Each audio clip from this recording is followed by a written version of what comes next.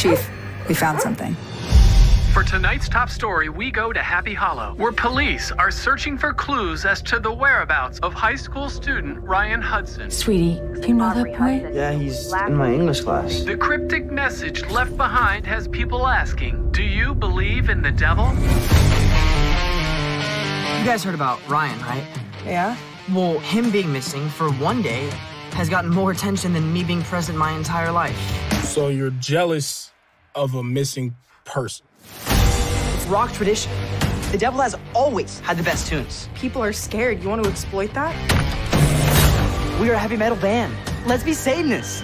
Ooh, what if Dylan fell into something and we just didn't notice? Witness pure evil? Seriously? I mean, it filled the room, didn't it?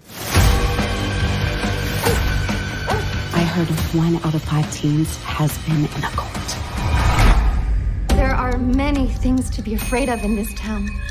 Who here has heard the rumors about Dylan Campbell? All hail the Prince of Darkness! All hail the Lord of Terror! I think there's something evil here. The greatest trick the devil played was convincing the world that he didn't exist. All hail the Prince of Darkness! Evil has taken over this town. Just because you can't see something doesn't mean it isn't there.